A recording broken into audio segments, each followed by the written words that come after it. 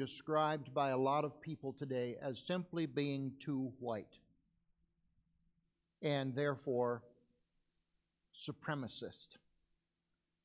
So then that leads to the question, what is Christian supremacy? And so I will read this little quote by an author who bills herself as a queer author. This is what she says.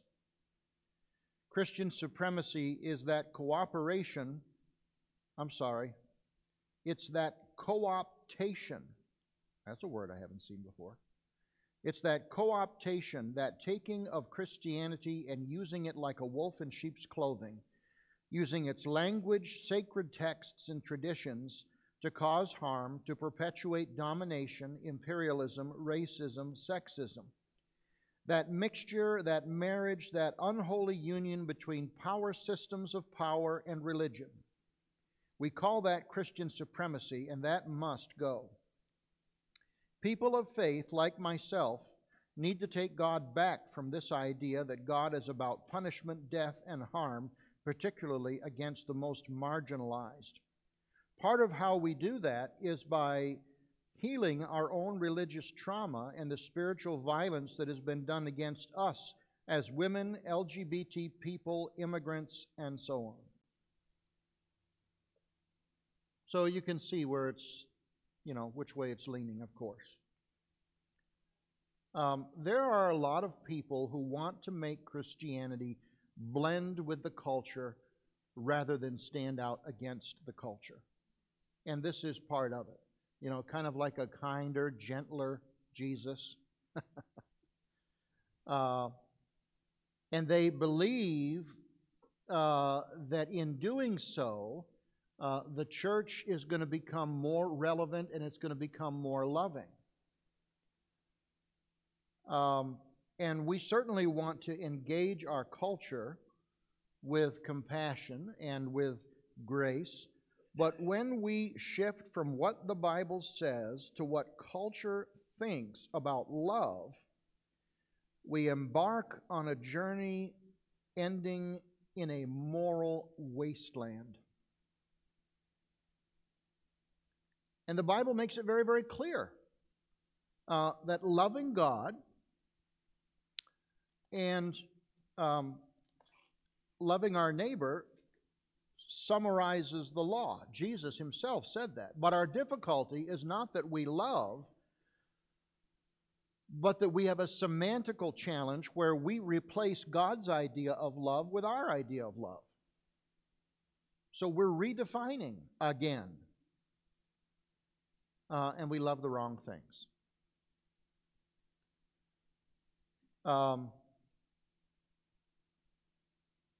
Today the mantra is love is love. Have you heard that? Love is love. We confuse love with sex and various expressions of lifestyle, and we forget that after Adam and Eve sinned in the garden, they didn't stop loving, they just began loving the wrong things. Same thing is true with mankind today. The Bible tells us that we become lovers of pleasure rather than lovers of God. We became lovers of ourselves and lovers of things opposed to God. It's easy to fall in love with evil. People do it all the time. But Jesus clarified the whole matter when he said, if you love me, you will do what? Keep my commandments.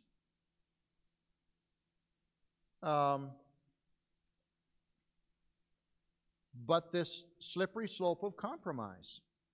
Now, I don't want to burst anybody's bubble, but I'm going to name a name here. And if you haven't heard about this, it may disappoint you. The name, of course, is Max Lucado. Now, I love Max Lucado's books. His writing style is beautiful. And I got a lot out of his books. I have a lot of his books in my library. But remarks that he made in a sermon a few years back uh, was an example of what happens when you bow under pressure. And it did make national news. So, it's not like we're speaking out of school here. But he was invited to preach a virtual sermon in 2021 for the National Cathedral in Washington. And LGBTQ groups objected because of the active harm that his views inflicted. Active harm. And the reason for their objection was that previously, in 2004, he spoke, and in that message, he rejected same-sex marriage, and he affirmed that marriage is a union of a man and a woman in a covenant relationship. Now, the powers that be at the National Cathedral, they didn't withdraw the invitation for Lucado to speak there. They simply apologized later on, saying that they failed to appreciate the depth of the injury. And then 4 days later, after this all came out, Max Lucado issued an apology to the congregation of the National Cathedral and to the LGBTQ community. And this is what he said, and I quote, "In 2004, I preached a sermon on the topic of same-sex marriage. I now see that in that sermon, I was disrespectful. I was hurtful. I wounded people in ways that were devastating. I should have done better. It grieves me that my words have hurt or been used to hurt the LGBTQ community. I apologize to you and I ask forgiveness of Christ. Faithful people may disagree about what the Bible says about homosexuality, but we agree that God's holy word must never be used as a weapon to wound others."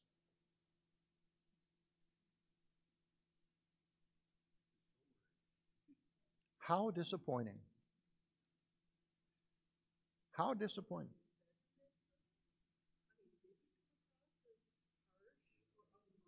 I don't know. For the tone. Yes. For what he said. Yeah. He went on to say that although he believes in the traditional biblical understanding of marriage, he also believes in a God of unbounded grace and love, and that LGBTQ individuals are beloved children of God because they are made in the image and likeness of God. Sounds familiar, doesn't it? That's true in the sense that people have value. All sinners have value. They're made in the image of God. Therefore, they have value. If they didn't have value, we wouldn't be after souls, would we? Okay?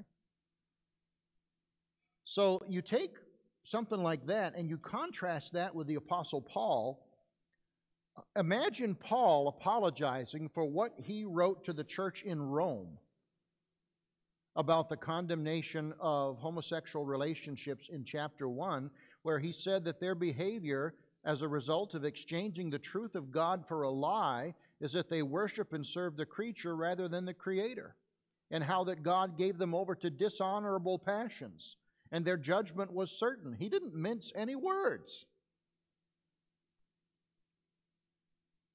Now, yes, it is true, as I said this morning, it is true that all people are created in the image and likeness of God, but that does not excuse or justify sinful conduct.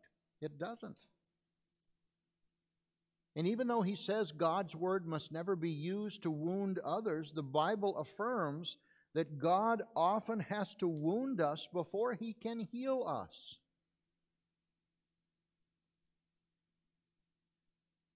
If a surgeon is going to perform a procedure, chances are there's going to be a wound in order for you to get better. Right? True love, biblical love, can hurt.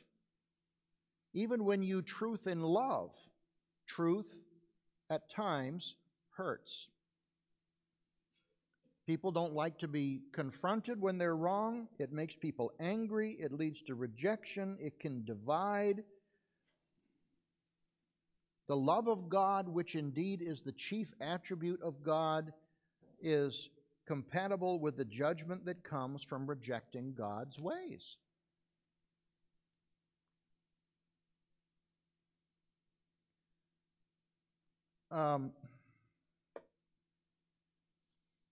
Truthfully, this whole middle ground business, it just doesn't make sense biblically at all. If there are some people on the left who believe that homosexual desires are a gift from God, then the next question is this: if it is a gift from God, then why does He prohibit it? If it is a gift from God, then why does He prohibit them from fulfilling those desires in a relationship? There are a lot of people in our world today, in our fallen humanity, that have powerful desires that are not a gift from God. Are the desires of a pedophile a gift from God? Are the desires of a murderer a gift from God? Are the desires of a kleptomaniac a gift from God? And truthfully, folks, rather than having a knee-jerk response of condemnation and tongue-wagging and clicking and that kind of thing, our heart really needs to go out with people who struggle with their sexual identity and sexual desires that they really don't want to have, but they do have. And we ought to be very quick to listen when they share those struggles, but also compassionate and care helps them understand that we are all part of a fallen and part of a broken world with passions often running amok. And it is better that we tell the truth and be thought to be hateful than to tell lies with a compassionate whisper.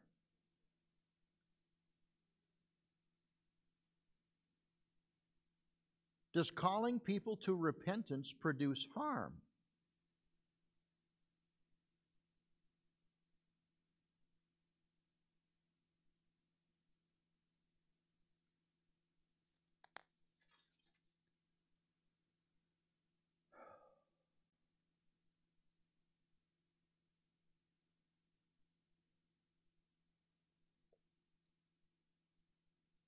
God's Word cuts. That's the one. God's Word cuts so that it might heal. It wounds so that it might bind us up. And it devastates us so that it might redeem us.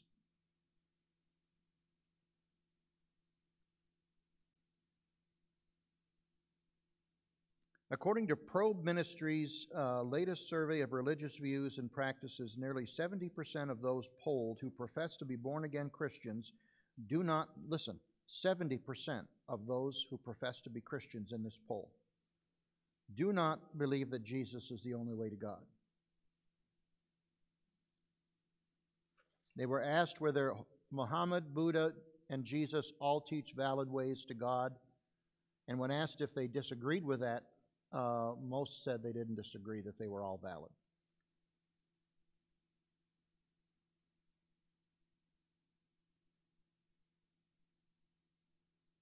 The Washington Post carried an article about pastors ditching the evangelical label for something new.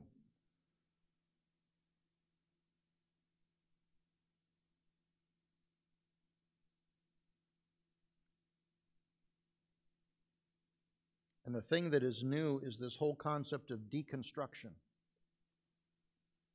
Deconstruction. You might as well just change the word and just call it destruction, because that's what it is. Deconstruction is deconstructing Christianity, taking it down brick by brick by brick and rebuilding it so that it looks completely different.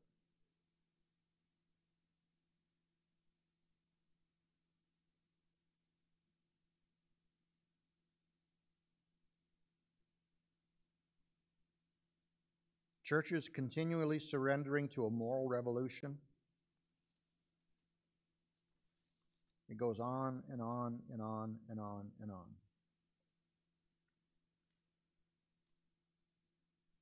And it's easy again for us to be critical.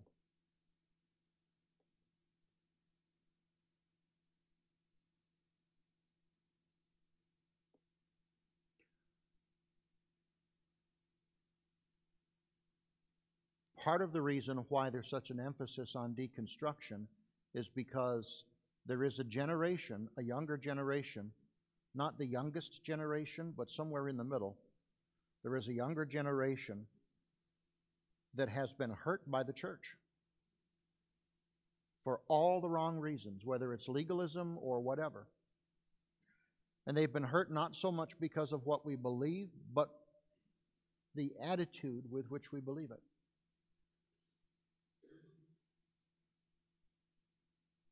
So before we condemn those who engage in deconstruction, we have to ask ourselves, has the church, which includes all of us,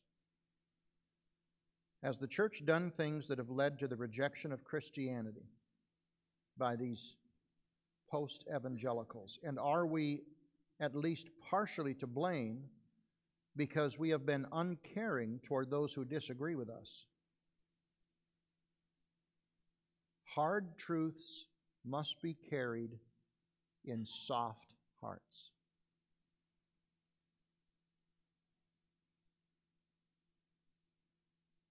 And teaching about righteousness should not come from the lips of the self-righteous. If we are not broken and humbled by our own sin, we have no business pointing out the sin of others. It's the whole thing about the speck and the log, right?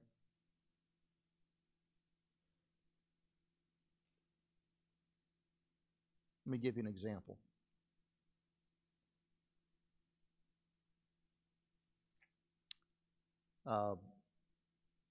Monday nights, I have a Bible study with our young men, 20-somethings. And we've been having a really good time. There was a new person who came the last time we got together. And I've known him for quite some time, went to school with my daughter. But he's married now, has children. And in all the time that I've known him, he and I have, we've had sparks back and forth politically. And he has some valid reasons why he leans the way that he does. But a lot of it is a lack of knowledge, but also because of hurt. And so therefore there is a lack of trust. And his question had to do with how do we, and for him this was a question that came light years from where he was. The question now, as a married person and a young father, was how do we raise our children in such a way that we teach them to love all people, and yet at the same time teach them what God says about LGBTQ, this and that and the other thing, and not appear to be contradicting? It was a good question. Now, it would be easy for me to just say, oh, come on. It really is very simple. You know, you love the sinner, you hate the sin. How many times have we heard that? Love the sinner, hate the sin. Love the sinner, hate the sin. Sounds like a parrot.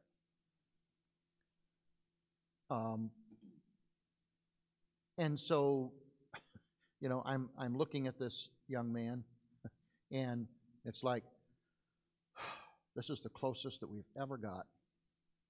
And it's kind of like having the big fish on the end, and you've got to be real careful how you reel that fish in. And so very, very carefully I'm trying to respond lovingly and trying to also understand where he's coming from and to take comfort myself in realizing that what I'm seeing here is I'm seeing a transformation where all of his left-wing ideology is beginning to crumble in the sand. And I like it. But I'm not about to say, told you so, told you so. So that kind of an example.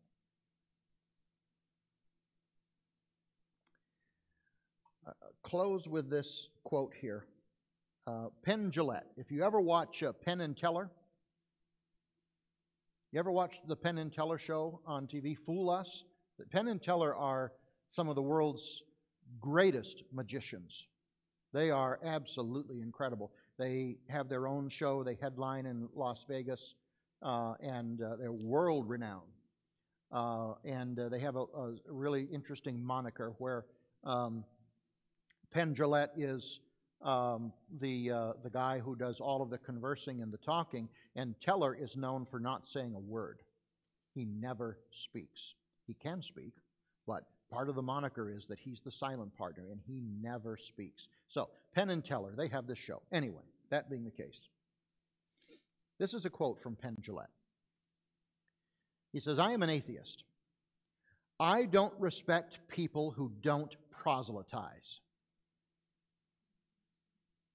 If you believe that there's a heaven and hell and that people could be going to hell, how much do you have to hate somebody to not proselytize?"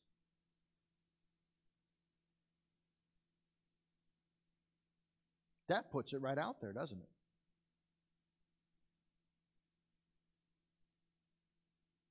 That really speaks to this whole issue of love, doesn't it? Because if we truly love, we're going to be willing to get beyond the, it makes me uncomfortable and I don't know what to say. Right? Because if we truly love like we say we do, and this is the whole reason that he's saying, this is the whole reason I'm an atheist, is because you people that call yourselves Christians, you aren't consistent. You say one thing, but do you ever follow through with it? Not from what I can see. I remember as a kid going to camp and one of the campfire songs, right? That old Indian drumbeat warpath song. They will know we are Christians by our love, by our love. They will know we are Christians by our love. Really?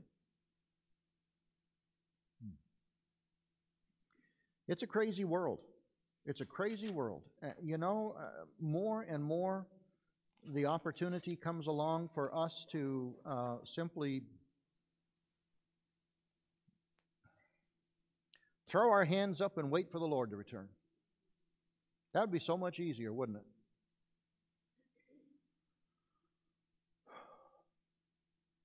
But if we can coax ourselves to see the possibilities being presented amidst the chaos,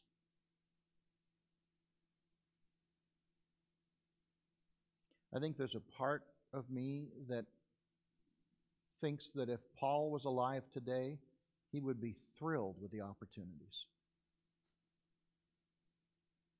Thrilled with the opportunities. He certainly would. Yep.